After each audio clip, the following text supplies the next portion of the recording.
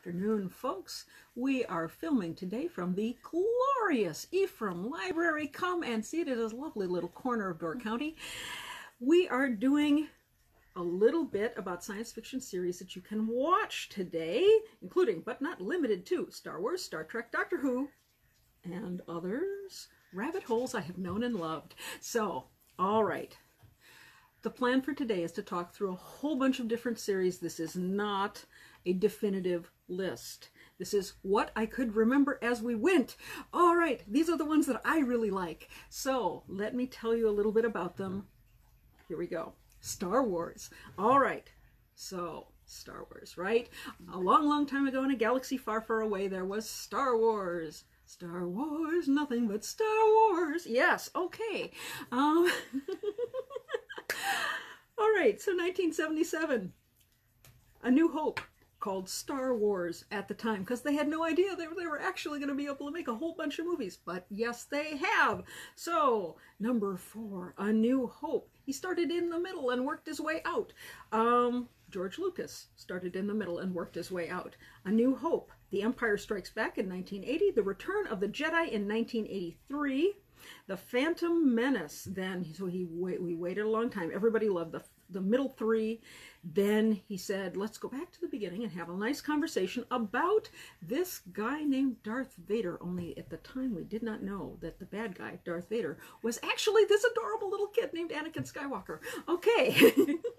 So now we find out about Anakin Skywalker for 3 movies. The Phantom Menace in 1999, 2002's Attack of the Clones, and 2005's Revenge of the Sith. Almost none of the actors made it out of there with their reputations intact, except possibly Ewan McGregor, who played Obi-Wan Kenobi. What do you think? Yes? I would give props to Natalie Portman. Natalie Portman, Natalie Portman had other stuff that she was doing, just like, you know, but Hayden Christensen, I think he would be the failure of that. Yeah, his career did not survive this beautiful thing. So, then we waited a while longer and Disney bought Star Wars. This will come in handy to know later on. Disney bought Star Wars. Yay! From George Lucas, made all their money back when they put out number 7, The Force Awakens. Spent $1 billion, made $1 billion on this thing. It was fantastic. So, Force Awakens in 2015, The Last Jedi in 2017, The Rise of Skywalker coming out this December. Yes, so stoked. All right, yes, all of us so stoked. So those 9 movies then complete the Skywalker story. So the first ones that we saw was Luke Skywalker and his story and his development with his father. Then, who turns out to be the bad guy, Darth Vader. Shh. Okay. Spoilers. Then we see how Darth Vader became Darth Vader. He was Anakin Skywalker and became Darth Vader. And then the last 3, really, it's the story of his grandson, Ben Solo, who we now know as Kylo Ren, the bad guy in the movie. So we're going to find out how they're going to close it off. Very exciting. All right, so that's the story of Star Wars in a nutshell. What do we have available at the library that you can watch without having to pay for it? Everything except The Rise of Skywalker, which hasn't come out yet. When it comes out, we'll get it, I swear. All right. Of the standalone movies that they have, which are Rogue One, which is basically the Dirty Dozen in space. That came out in 2016. It was fantastic. Shh, spoilers. Very bad things happen. All right. Solo, which is the backstory for Han Solo, came out in 2018. Many people loved it. Many people didn't. I was one of the people who really, really wanted to know how he met my favorite character of all time in the series. The Millennium Falcon. My favorite character is the Millennium Falcon. What can I say? She's wonderful. I got all excited when I saw her on screen for the very first time in Solo. But also how he met Chewbacca and all of these other things, where he came from, what his childhood was like, all of that good stuff. There are some people who really wanted to know that. I was one of them. I had a great time. So the standalone movies are also available on DVD at the library. 49 libraries in our library system, okay? So it's not necessarily just one of our tiny little branches up here in Door County, but 49 libraries, somebody's got a copy of all of these things. There was also, yay, you've got copies, the animated series for Star Wars. So these were television only. Star Wars The Clone Wars, which was 7 seasons between 2008 and the present. Star Wars Rebels, which was 4 seasons, 2014 to 2018. And Star Wars Resistance, 2018 and following, 2 seasons so far. So what do we have? We have all of the Rebels. That's all done. Of the Clone Wars, unfortunately, it looks like we don't have seasons 6 and 7 available. And Resistance, we only have season 1. Season 2 probably coming. And live action television, The Mandalorian, is coming, and it's not here yet. They're talking about it.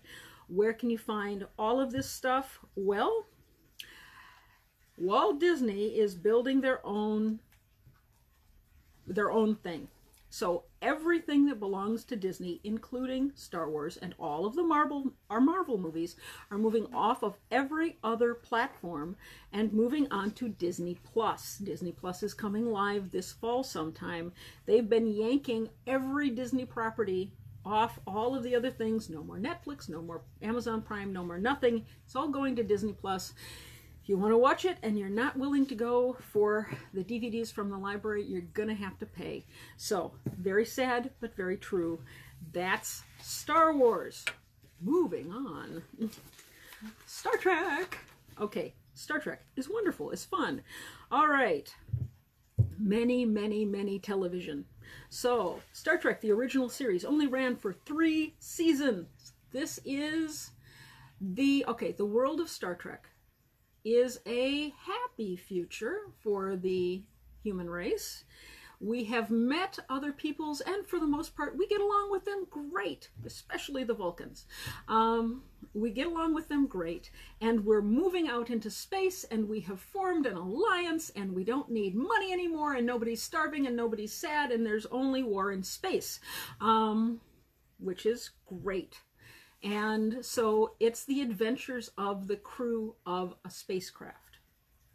And they go out and they explore new worlds and meet new and interesting people. Yeah.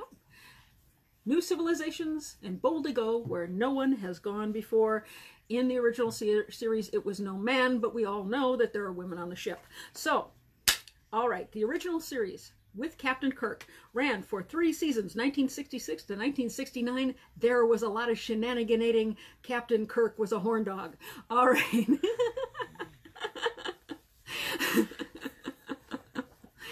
Yes. All right. That was really fun. They had a short 2-season-long animated series between 73 and 74 with the original cast. Yeah. Then, in 1987, and this is where I really came into things, was Star Wars The Next Generation. Star Trek The Next Generation, my bad, with the brand new... No. Yes! Oh. Jean-Luc Picard. Oh my gosh. Okay, yeah.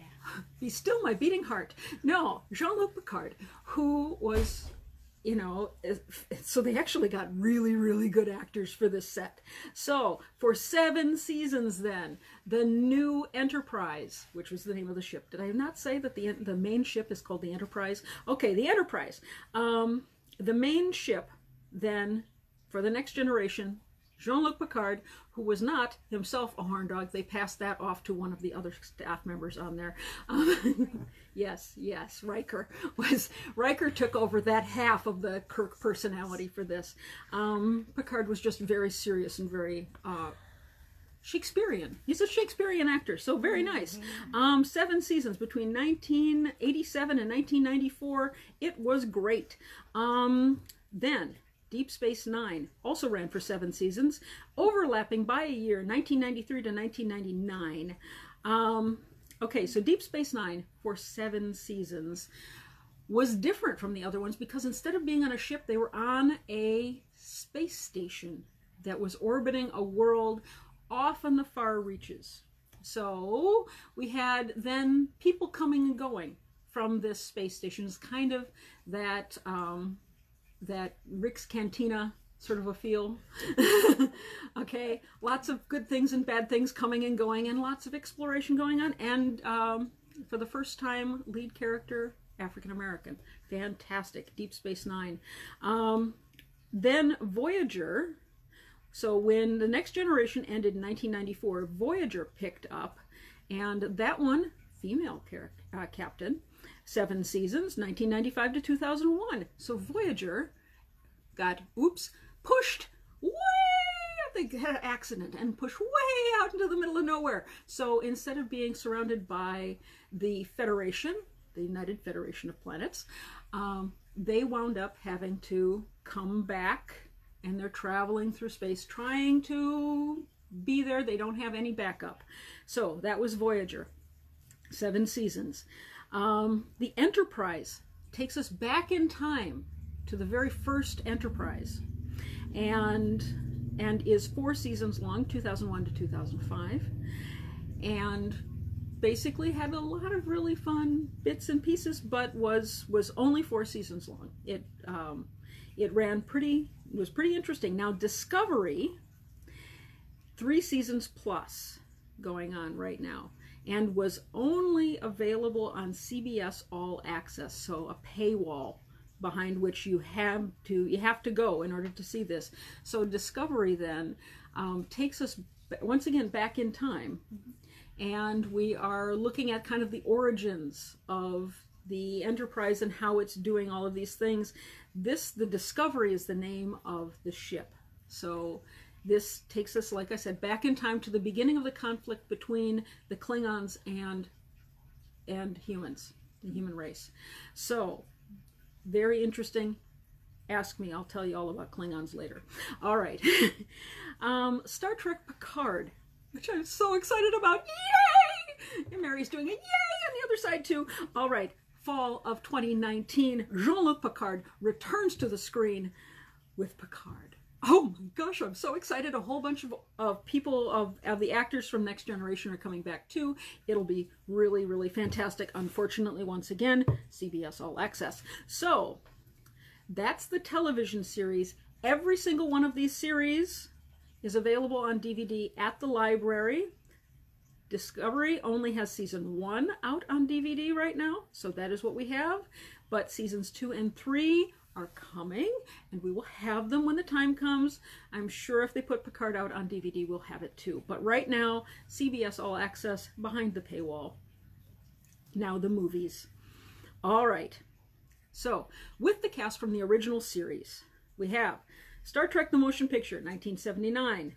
Star Trek II, Wrath of Khan, 1982. Star Trek III, Search for Spock, 1984. Star Trek IV, The Voyage Home, 1986.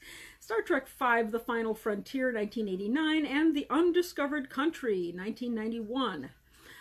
All right. Several of these are available on Hulu, but otherwise not. But every one of them is at the library on DVD. So, all of those. Cast from the Next Generation did Star Trek Generations, 1994, Star Trek First Contact, 1996, Star Trek Insurrection, 1998, and Star Trek Nemesis, 2002, Idris Elba as the bad guy. I am so excited.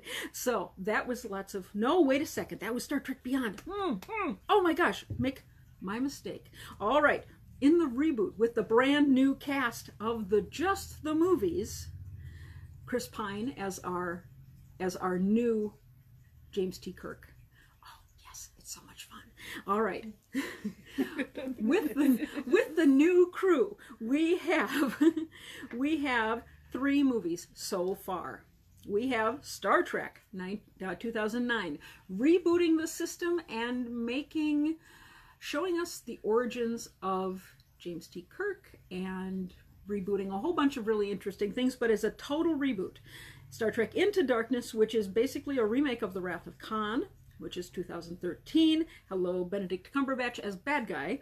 And Star Trek Beyond 2016, like I said, Idris Elba as the bad guy. It was lots of fun. All right, we will see. All of these things are available on DVD at the library.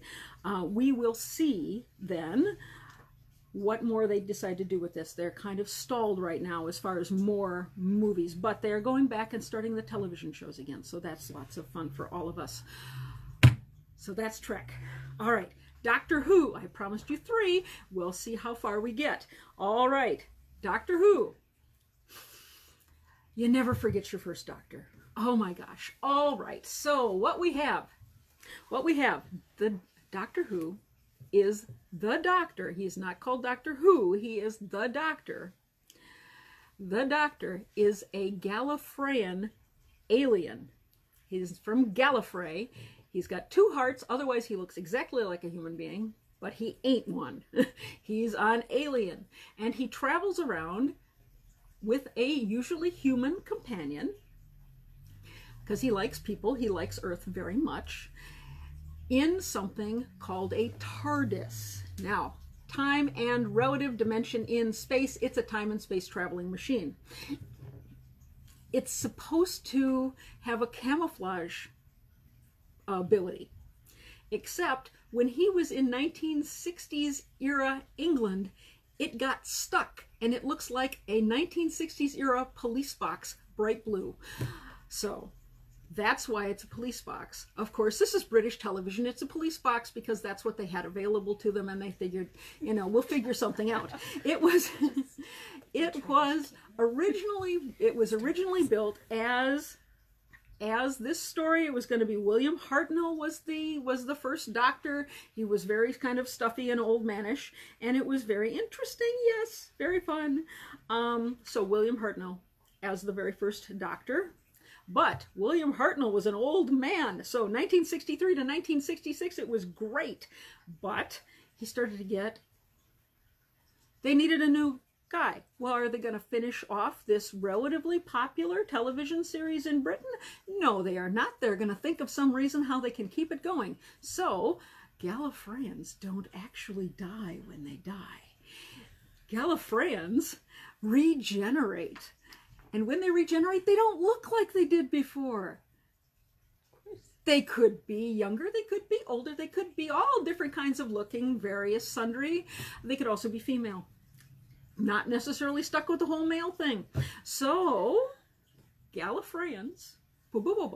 Now, he has lots of different standard bad guys that he fights. The one that the Gallifreyan who survived, okay, all Gallifreyans are gone. The Gallifreyans were wiped out, except for one other guy who calls himself the Master. Okay, he shows up every so often, sometimes as a woman. There we go. Zoom! Right over her head. She has no idea. All right, so. So every so often they had to regenerate. So they have, you know, they've got all different kinds of bad guys that show up periodically. I think probably my favorite, you know, I think my favorite of all of them, the scariest of all of them, was the Weeping Angels. I'll get to the Weeping Angels later. But there have been lots and lots of different versions, many of them very, very low production value, especially at the beginning. BBC did not want to throw a lot of money into this, and so the special effects were very tacky, but it was lots of fun. All right, it was kind of a family thing. So Doctor Who has always been very family friendly, has always been on broadcast television, is not something that you have to worry about Doctor Who horn dogging like Captain Kirk used to. No, not a problem. All right. So 1963 to 1966, William Hartnell was the first Doctor. Patrick Troughton, the second Doctor, 1966 to 1969. John Pertwee, the third Doctor, from 1970 to 1974. Tom Baker, the fourth Doctor, from 1974 to 1981. He is my first Doctor. I came in to the series with Tom Baker, and we all love Tom Baker, especially with the scarf. Oh my gosh, she's so wonderful. And okay, so you never forget your first Doctor. It was very important to me. All right, Tom Baker was our fourth Doctor through 1981, the longest running of the bunch. So 1974 to 1981. Peter Davison was the 5th Doctor, 1982 to 1984. Colin Baker, 6th Doctor, 1984 to 1986. And Sylvester McCoy, 1987 to 1989, was the 7th Doctor. Paul McGann was the 8th Doctor for exactly one TV movie in 1996, and that killed the whole series. It had been kind of failing for a little while. People hadn't been watching like they had. And 1996, it was all done. You notice that they ended really in 1989. They tried to reboot with a 1996, and it just didn't work. Very, very sad. All right. You cannot get very many of these doctors and all of their exploits. Amazon Prime right now has some. As far as DVDs at the library, Appleton has some, but not all. Many of them, they have a few of the episodes of each one of these guys, but not a ton otherwise. So very, very sporadic, but you can still watch them on Amazon Prime for like this much longer because HBO Max just bought them. And so now, behind a paywall, once again, HBO Max, those early doctors are going to be hard to find for free. They just are. But that's okay, because in 2005, a couple of guys decided that they wanted to try to reboot the whole thing. So 1996 to 2005, nothing. And then in 2005, Christopher Eccleston became the 9th Doctor for one season only. David Tennant took over as the 10th Doctor and was there for 5 years between 2005 and 2010, series 2, 3, and 4. Do we love David Tennant? Yes, we do. Everyone loves David Tennant. All right. Matt Smith took over in 2010 until 2013, series 5, 6, and 7. And he was lots and lots of fun. When he regenerated, he goes, "I'm a girl," because his hair was longer. And then he was reaching around. He's like, nose. I've had worse. Okay. So, no, it was very, very cute. Anyway, Matt Smith, the youngest Doctor ever, did a wonderful job. We love him very much. Then, John Hurt. We know John Hurt. Very famous actor. All right, was the War Doctor, not the 11th, 12th, or 13th Doctor. He was the War Doctor for really only one episode. He showed up in, like, briefly. You could see him in one episode before this, but in 2013, he was in The Day of the Doctor, where we find out how Gallifrey ended.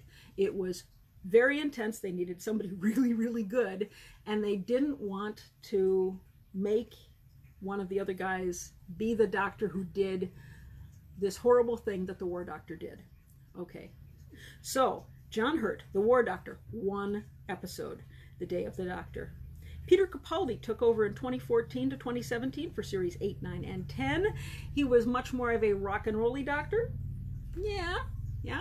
And a big Doctor Who fan from the time he was very, very tiny. Apparently, he actually wrote a fan letter that they found when he was really, really little. So this was really fun. Peter Capaldi then went through 2017 with series 8, 9, and 10. And then, in a shocking revelation, Jodie Whittaker, a woman, became the 13th Doctor last season for series 11. She is still the Doctor. So, when they move forward and have more episodes, we will have more Jodie Whittaker as the Doctor. I had seen her before in other things. She was fabulous there. She's fabulous here.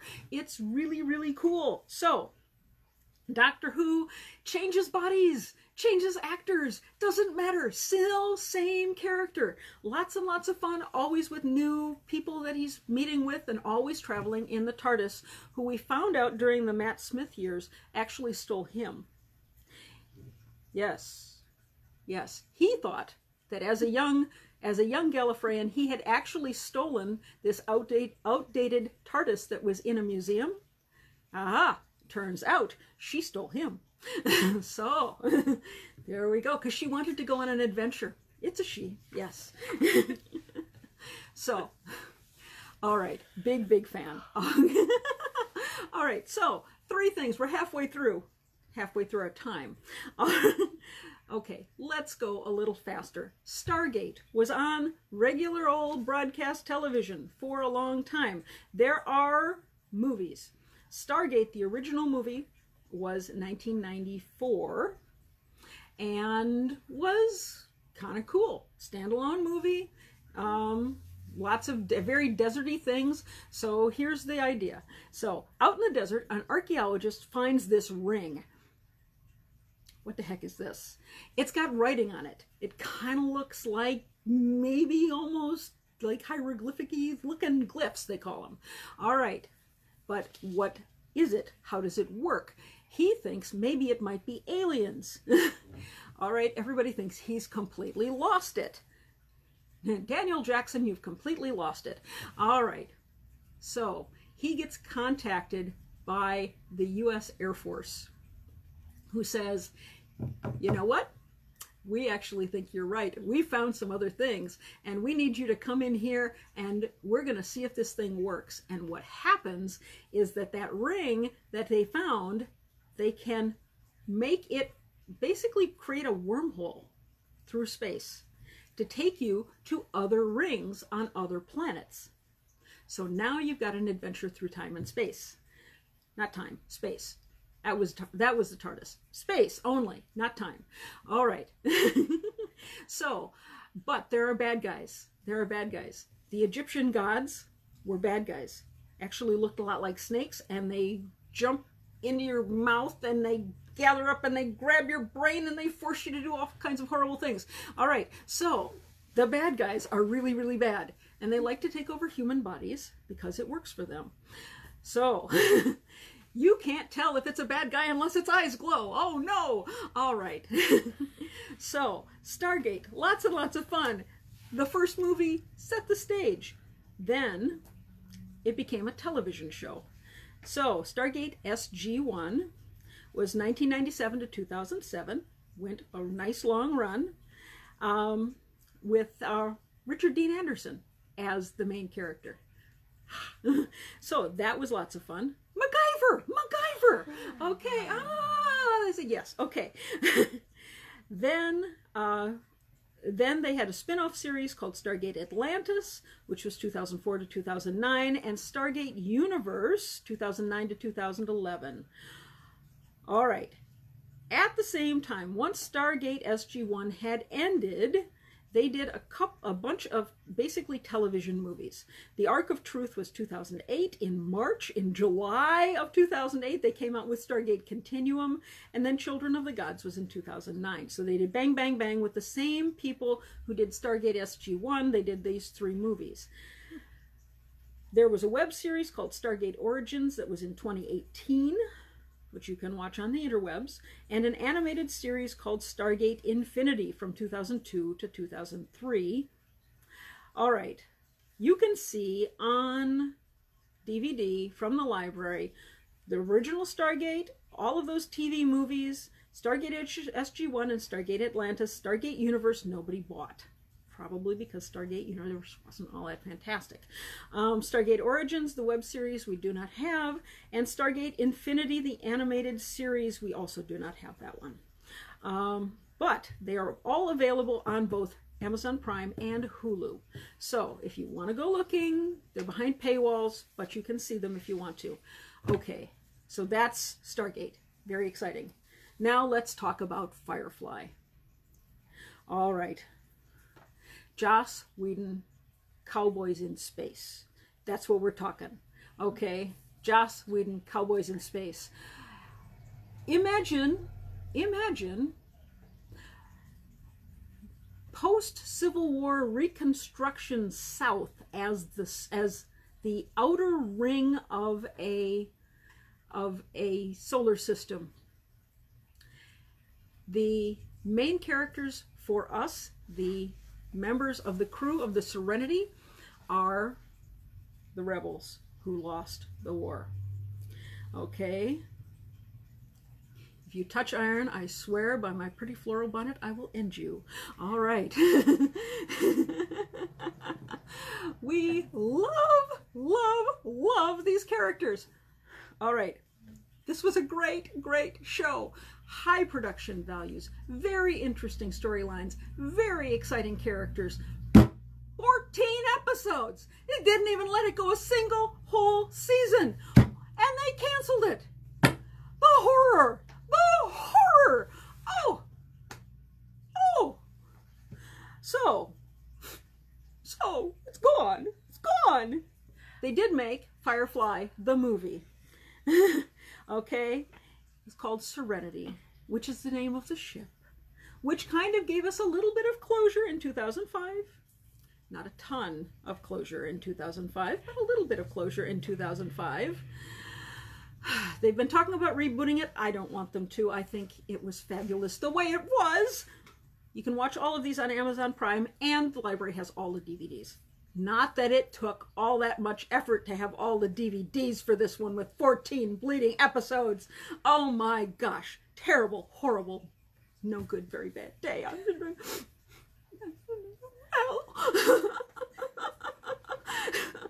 So, I know, we need the hugs. Okay, let's talk about something more fun. Let's have fun with puppets. All right, Farscape. Australians, New Zealanders, Farscape. Okay, so you've got your basic American astronaut who accidentally has an accident in space and winds up getting sucked through a black hole and thrown into the far reaches of space, where he meets all kinds of interesting aliens, some of them puppets. And Jim Henson's puppets, thank you very much. Yes. So that was the Farscape television show. It ran for 4 seasons, 1999 to 2003. There was battling, there was excitement, there was lots and lots of space fights. Farscape: The Peacekeeper Wars was a 3-hour mini-series in 2004 and basically wrapped things up. Since the end of season 4, they hadn't really realized they weren't going to get a season 5, so they hadn't really wrapped things up in a nice tidy package. All of this is available on DVD from the library, also on Amazon Prime. Quick note for everybody. So far, everything has been PG-13 or less, even with Captain Kirk. PG-13 or less. Farscape, There's a lot of going on there. This was originally shown on the Sci-Fi Channel, and so did not have to meet broadcast television standards. So there was at least the suggestion of substantial hankying and pankying going on. And some very interesting things with pleather. So, fun, but for grown-ups very decidedly. All right, Babylon 5. I like Babylon 5 because Babylon 5 is a space station, a diplomatic space station. Post an awful lot of turmoil on Earth, and where you've got a whole bunch of aliens, many of them fighting with each other. But this is a disarmed space station where we talk about the stuff. But it's also a great big space station with a lot of very interesting characters. Veer, I can only imagine that you have not been paying attention. All right. So, Babylon 5 was kind of cool because the guy who developed Babylon 5 had a story he wanted to tell. He took 5 seasons and he told precisely the arc that he wanted to tell, and then it ended. He actually got a chance to tell exactly the story he wanted to. Production values are high. It's a really nice story. Lots and lots of good actors flowing back and forth through all of this stuff. It was really wonderful. 5 seasons long from 1994 to 1999. I watched it on the Sci-Fi Channel. It was great. They did a whole bunch of little TV movies at the end. They shouldn't have done this, but they did. In the beginning was all in 1998 and 99, actually, as they were ending. In the beginning, Third Space, The River of Souls, A Call to Arms, Crusade, then was a spin-off television series, which again they should probably not have done, but they did it anyway, which only lasted for 14 episodes. Go figure, they gave it as much time as Firefly, the travesty. All right, now, The Legend of the Rangers was a 2002 television movie. We have available to us on DVD the entire series of Babylon 5 and the entire 14 episodes of Crusade. None of the little TV movies made it onto DVD for us to buy, or if they did, we didn't buy them, but we don't have them. But you can watch them all on Amazon Prime. So if you really want to watch all of those little extras, you absolutely may. They're on Prime Video. But the big central one, Babylon 5 itself, is well worth the watch. So you can pick it up at the library. All right. Now, The Expanse is ongoing currently. It is based on the novels of James S.A. Corey, which we also have in the library. The Expanse is the story of Earth in its own solar system. The only inhabited areas right now with large enough populations to really make a difference is Earth. They have populated and colonized Mars. The Moon has a substantial colony on it, and the asteroid belt has a substantial colony on it. Mars is very militarized. Earth and the Moon have a lot of political power and are also pretty strong militarily, and those two are at each other's throats because Mars would like to break away. The asteroid belt is mostly owned by corporations, and most of the people who are there are both very poor and very poorly taken care of. It is pretty ugly out there. You have to pay for your own air. And if you don't get it, you don't get it. So it's pretty harsh out there. So the Belters are definitely the third-class citizens of this group. It is very intense. It is very interesting. The production values are very high, and it started on the Sci-Fi Channel and moved onto Amazon Prime when Sci-Fi canceled it. So it is currently doing season 4. They're currently filming season 4. We have the first 3 seasons on DVD. It is very intense. One of the things I like the best about it is that unlike Star Wars and Babylon 5 and a couple of the other ones where things in space kind of move like things on Earth do through air, because they don't really actually. If you have something moving in space, it doesn't move the same way that an airplane does. They actually move like you'd expect real ships to move, which is super, super cool. The science is actually pretty solid on this. So that is 4 seasons long and continuing and very, very exciting. And like I said, it's based on a series of novels. So if you want to find out what's going to happen next, read the books. And then dead last on my list, and not as I said, a complete solid list of all of the things, Battlestar Galactica, which right now, I'll tell you, I never watched it. I just never got into it very much. Battlestar Galactica, basically, I know, Mary is just shocked. All right. So, Battlestar Galactica is the story of of humans, basically. There were 12 colonies of humans out in space, somewhere, not here, somewhere, out in space, 12 colonies of humans. They met these, basically, the Cylons were basically androids-ish, so machine life, who decided that we were vermin and needed to be eradicated, and they proceeded to declare war. Of all of the ships that got away, so the 12 colonies basically were exterminated. All the ships that got away, including all of the warships that got away, everybody died. Oh my gosh, the Cylons were everywhere. It was really, really super bad, except for one ship called Battlestar Galactica. It's running away from the Cylons and fighting a rearguard action, trying to find the 13th colony,